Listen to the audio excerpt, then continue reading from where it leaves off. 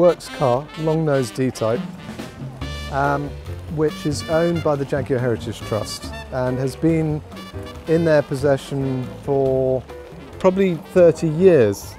It spent a long time in a museum in Italy where it was repatriated back to the UK, and it's been in the Jaguar collection ever since. And it's a works car that actually ran at Le Mans, and we're here at Hampton Court because Clive Beecham has organised a celebration of the 1957 Le Mans win.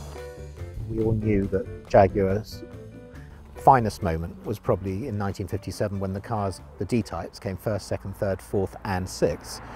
And though they'd won it in 1956 with the Ecurie Ecosse short-nosed car, and in 1955 with Mike Hawthorne in what was a slightly disturbing finish, I suppose, because of the tragedy, 57 was a completely untainted, fantastic performance by the Jaguar team. Every single D-type that was entered, finished. Yeah. And so, obviously we knew this was coming. It's 60 years, and I was waiting for somebody to do something to celebrate this. So two things started to happen. One, I thought, well, can we at least drive down from Coventry like they used to, and drive to perhaps towards Goodwood and importantly Hampton Court. So I got in touch with James Brooks Ward of the concourse, and he said, great idea, love to have the cars. I got in touch. And this was at Hampton Court? At Hampton Court for the concourse. I got in touch with Peter Reed, of head of motoring at the RAC, and he couldn't have been more enthusiastic or helpful. And we started to get the ball rolling. Now, concurrent with that, because I've got an Ecurie Ecosse car, I knew that aside from Norman Dewis, who is the senior father of all things Jaguar. At 95, is he now? I think he's almost 97 now, yes. So I think he must have been 96 at that stage. But anyway, older than you and me, virtually put together. But anyway, and with a much better memory than either of us. Oh, he's remarkable. Remarkable. I knew that in Australia there was one of these special mechanics called Ron Gordian, and I arranged for him to come over to be there for the celebration, because only he and Norman had the history that goes back to those particular days. And actually Ron's history was even to a certain extent more personal and unique. Because he actually engineered the car. He spanned the 1955 winner, he spanned the 1956 winner, and he spanned the 1957 winner. But there can't be many people who actually did that. I mean, nobody else did all three. No. Well, no, that's not true, of course, because no, nobody else did all three, because in 55 it was a works car. Of course. And when he came over from Australia, he got a job with Jaguar Works to begin with. That's right, and then he moved to Ecurie Ecosse. And then he moved to Ecurie Ecosse. I arranged for him to come over. British Airways were wonderful because they paid for the flights, which was fantastic. That is fantastic. He stayed with me for 2 weeks. Jaguar very much came on board, and Tim Hannig and his crew really pulled the stops out to arrange something. And so the final trip, if you want, is that we got the cars that came first, second and third, being the Lauman's museum car, your car, my car, which came second, and then Jörg Holleis from Austria, who had number 17. That's it, the bright blue car. The French blue car. French blue car that came third. Those three all said yes straight away. I was actually in South Africa Christmas a year ago, and so I went to the museum. Jan Rupert, he owns it, and saw the curator, and they were actually quite enthusiastic about getting their car, which is a Francorchamps car in yellow.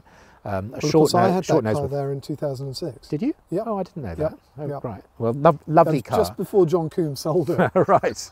Well, that's a lovely car, and they wanted to bring it over. But the problem is that if you take a car like that out of South Africa and it's in trust, it's very difficult to get it in, and they weren't sure that they would be able to get the car back in again. Right. Okay. So eventually they said no, and the car that came sixth, which was Duncan Hamilton's car, 2CPG.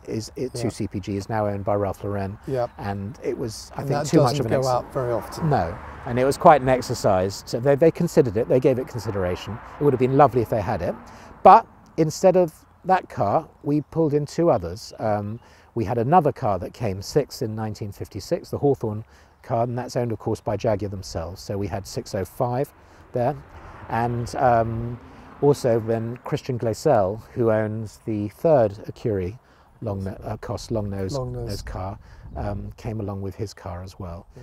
So as a result of that, there are only 6 long-nose cars left in the world, actually. And actually, thinking about it, only 2 British Racing Green ones. Jaguar owns one, yep. and Ralph Lauren owns the other. Jaguar Daimler Heritage Trust. Beg your pardon. Yep. Yep. To be quite crystal clear. Absolutely, get that one clear. We should get that on record. Of course, it's the Heritage Trust. Yeah.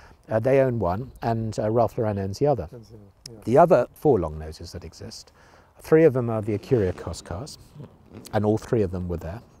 And the only other long-nose car in existence is the one that's owned by the Collier Museum, which is white with blue stripes and has the Momo modifications. It's an incredibly original car, Cunningham car. Yeah. Wonderful car as well. Very, very original. Like 603, which is also, I think, only the Cunningham car and 603 have actually got their original interiors and are stupendously original, both of those cars. So out of the 6 long noses that exist in the world, we had 4 of them there, and it was an absolute privilege to have them. And we arranged that we would leave from the Jaguar Heritage, their new headquarters. So that's in Coventry, isn't it? In Coventry, old Wrighton plant, and we got shown around there. And we had the old van there as well. We'll talk about this in a moment, Clive, because it's a wonderful artifact. Thing. And our first stop was at my grandfather's house. That's correct, which I've never been to before, but I think most of us who are even passing students of Jaguar will have always seen that in the background. I mean, your grandfather must have used it for many product launches. He did. He used to, well, not so much launches, but actually styling exercises. So he would have a car that he was working on in the design shop brought out there to his home, and it could be in the middle of a weekend, it could be a Sunday morning, and he would have it put up there and held together with blocks of wood underneath it, so that he could get the bumpers in the right position. Just walk around it. And move bumpers and try different bumpers. And he did that in the setting of his own home. Well, I empathise with that a lot. I mean, I'm actually a chocolate manufacturer, and you know, I stare at products sometimes, you know, just even when it comes from the art department, I used to just stare at it until you feel you got it right. Looks right, yeah. And I think particularly with cars, I find it, you know, it's fascinating really, but with cars, sometimes the great designs look slightly quirky when you first see them. The not so great designs you get straight away, because actually they're almost contemporary, and you know, they're not pushing boundaries. But the great designs take just that little bit of time to get used to sometimes, and then they and it's often just fine tuning. Your granddad must have had the most phenomenal eye. That's all, and very lucky to have, of course, Malcolm Sayer there too. Absolutely. For the penmanship, though he did the XK120 without him, didn't he? He did. He did the 120 before he knew his onions. Did your granddad? He did. And even the SS100, I think, you know, you have to say is a lovely looking car. It's a lovely looking really, car. I mean, gorgeous looking car as well. Yeah. So yes, we went to the hall and we lined all the cars up for a photo shoot. And I had Ron Gordian with me in my car. The Laumans were in theirs. Christian was with a journalist, I think. You were in one of the cars. I was driving the Trust car with Martin Hollingsworth. Hollingsworth. Yep. And David Brazil was trying hard to keep up with the van behind its top speed of 45. And I'm not sure how well we observed the speed limits, but we drove from there down to Silverstone. And the people at Silverstone, we went to the technical college because I thought it would be good for the young engineers of today to be able to see the old engineering of days of yore. We stopped off at the college. They allowed us to go around the track for a few laps, which was very nice. And we had Octane magazine there as well, and they did their cover shoots, and that was fun. And then we went on to, from there we drove across country to Williams Engineering. To Williams Grand Prix, yeah. And I think people were looking out of the windows of Williams Engineering and thinking, what the hell's going on here? Anyway, we lined up and a lot of the staff came out. It was around about lunchtime anyway. And they came out and they looked at it. And again, you've got these engineers of today looking at what was the most advanced car, this was aerodynamically. State of the art in the mid-1950s, wasn't it? Absolutely. Yeah, not in terms of bodywork, in terms of the brakes, in terms of the bag tank, the dry sump, the chassis, and the monocoque. You know, it's just, it was really, I call it the Spitfire of the road, and I think that's just what it is.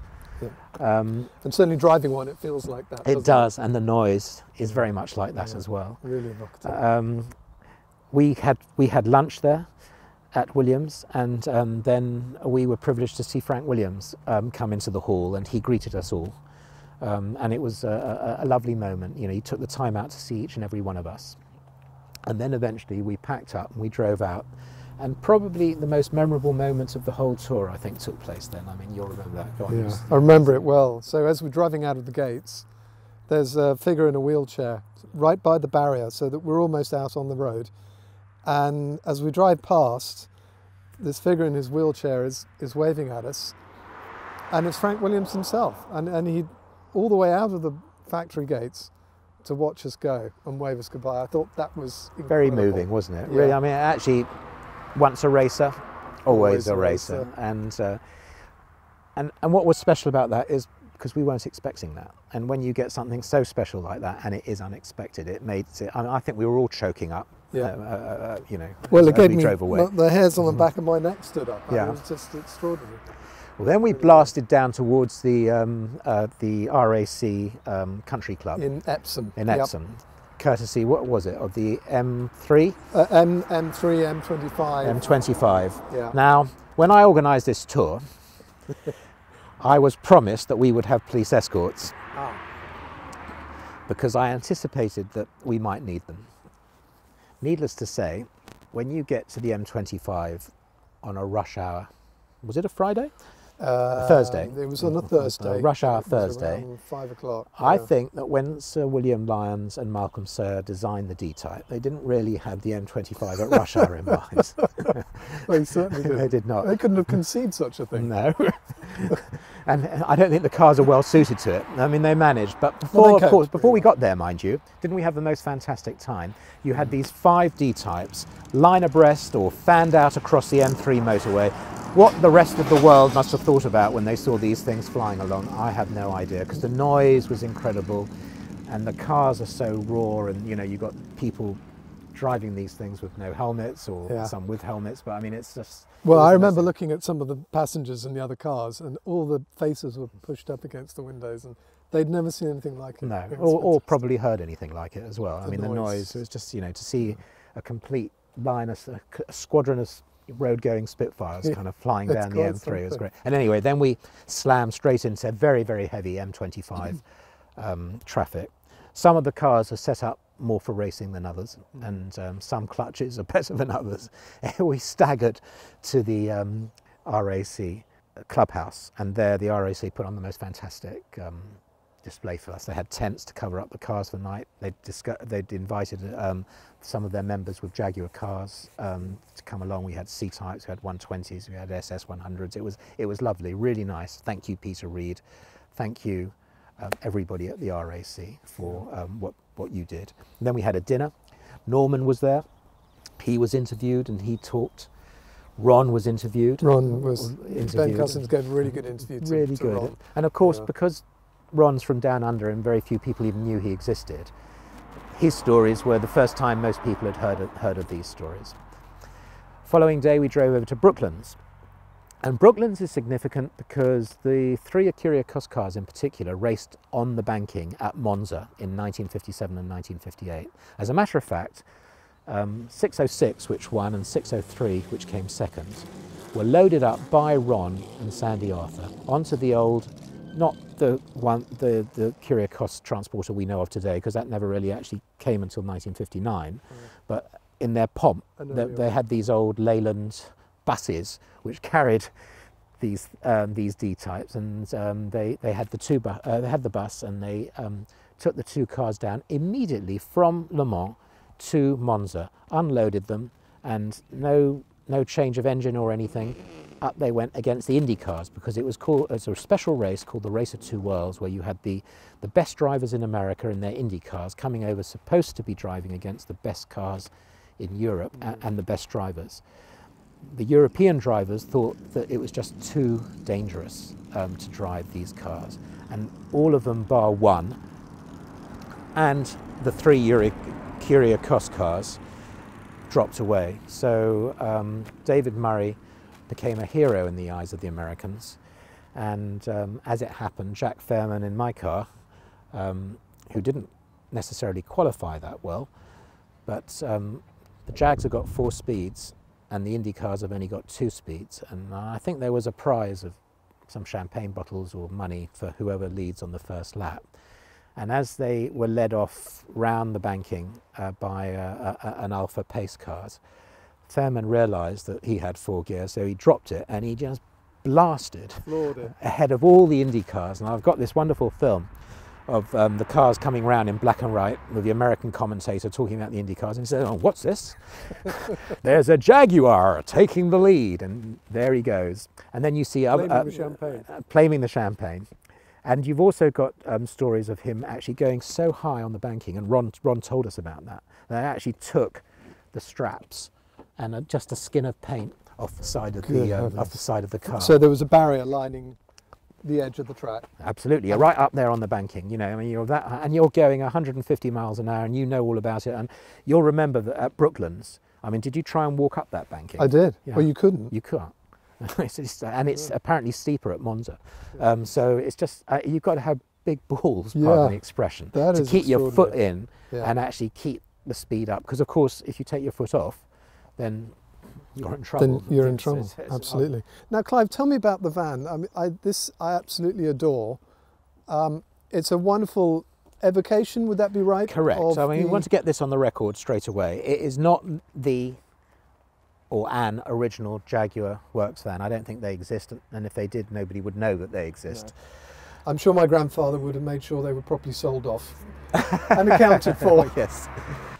Well, when I got the D Type, I thought, what exists for Jaguar? And of course, Jaguar used to drive. They used to drive the works cars from Coventry down to Le Mans to the races. Ecurie Ecosse at this stage were using the Leyland buses, which I don't think are anywhere to be found. No. And Dick did the most fantastic job on the Ecurie Ecosse transporter. So I began to think, well, what did Jaguar use? And so I worked with the Heritage Trust and people, and found out that you've had these Bedford KV vans. Now these are rarer than hen's teeth, believe it or not. I mean, you cannot. I looked for 2 years to buy one. There's a friend of both of us called Aubrey Finberg, who owns a C-Type. He's been looking for 10 years for one. Okay. And he virtually bit my head off when he found out I bought this. He was not pleased. I mean, he's been very nice and gracious about it, but he really, it shows you how difficult it has been to find. So where did you find it? I found it at the John Mould Museum in Reading. I'd originally rung them at the beginning of my 2-year search, and timing's everything in life. And they said no. But curiously enough, my father-in-law met the curator of the museum, and he said, "Look, why don't you ask Clive to give us a ring?" And I gave him a ring, and they said, "Okay, we'll sell it." I'd like to think that I'm reasonably good at business, but I've got to tell you, the negotiation was incredibly one-sided. And I was given a price, and that was it. And that was it. I hadn't told them what it was for, because I figured that the price would go up even more if I told them that it was for, to partner a works D Type. But when I did tell him, after we'd shaken hands, they said, "Oh, well, you'll be pleased to know that the van's in British Racing Green." Ah. And I said, "Well, unfortunately, Jaguar always had them in blue." Do you know why they were in blue? I have no idea. I know that they had the old Jaguar logo on the side. Yep. I've seen the Bedford CA vans, the smaller vans, and they had the Jaguar logo on the back, though I didn't have a picture of the back of a van. So I put the Jaguar logo on the back, and this I thought I would do. And I actually reckon that your granddad, because if you look at the 150s and the 140s, it does say Winners Le Mans, the boot badge, and on the nose badges as well, don't they? And so I think that if he had a van that was driving around in those days, he, with great pride, would have had something along those lines maybe on the back. But I can't say that that was there. This definitely was on the back of the vans. Yeah, I've seen pictures of that. So that's the van, and does a full 45 miles an hour I was going following to say, winds. Now David drove this down, didn't he? David did, Brazell, yes. who looks after your cars. It's the only time he's ever driven anything of mine that's connected with Jaguar that he hasn't had a speeding ticket for.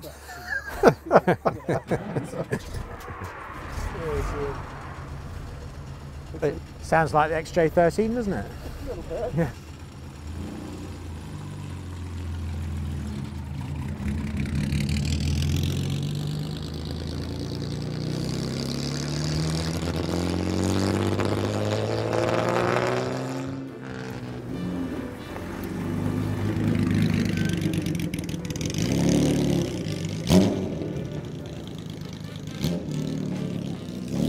So it's a very rare sight to see them all together like this, and it's been a pleasure and an honour to be part of it.